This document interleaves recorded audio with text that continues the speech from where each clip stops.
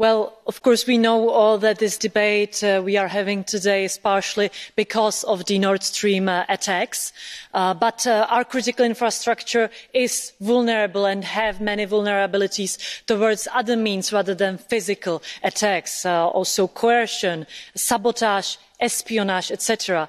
And partially because some colleagues already covered, let's say, the physical aspects, we will be discussing next plenary the NIS 2 directive, so cybersecurity will be also done in another session. I want to kind of focus on the aspect of espionage. Our information services in Czech Republic, where I am from, uncovered a certain Russian spy within our institutions, but this is a problem for even European institutions, from national member states, and of course for our companies. And I don't hear often that we are dealing with espionage, and how are we dealing with it? Not only, of course, from Russia, from China too.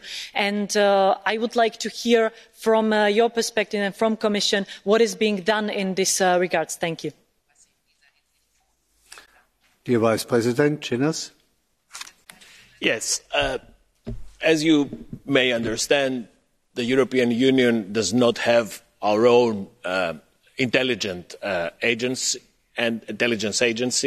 and I don't think it would be wise that we create an additional layer on intelligence agency at the European level. What I think is much more valuable, and it's happening, is to be able to harvest from the richness of the intelligence information that our national agencies develop, so that we can all pool resources and face common challenges. For this, there is an element of trust that is needed. Our national intelligence agencies do not always feel this need to share.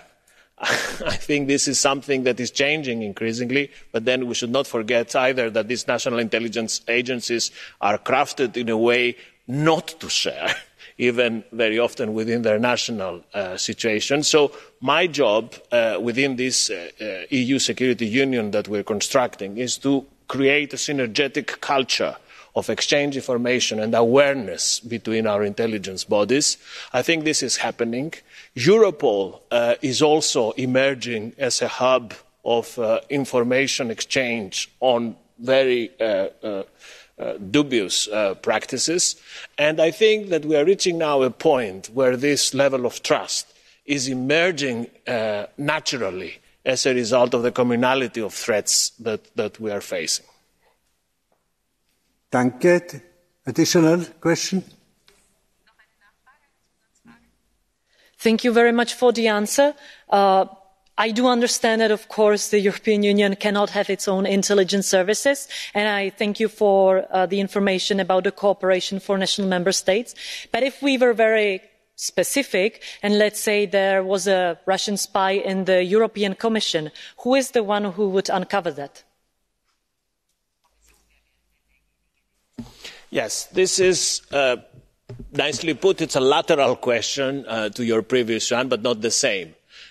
Indeed, for all our security, for all our personnel employed in the institutions, not only the Commission, but in all the European Union institutions, we have very strong internal rules, not only of screening and determining threat profiles depending on the type of jobs that our staff assumes, but also very comprehensive training courses from the start of the professional career in the institutions that inform our staff of the risks involved, of the dangers involved.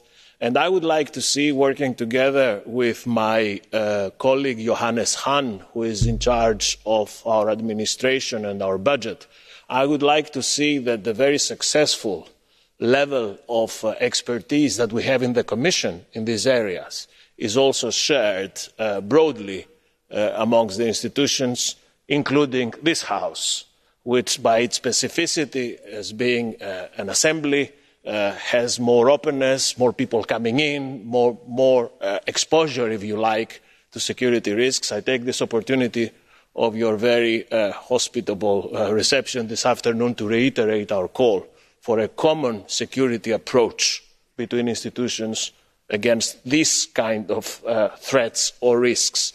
We are doing, by the way, exactly this, working together on cybersecurity through the EU CERT network, which is a success story.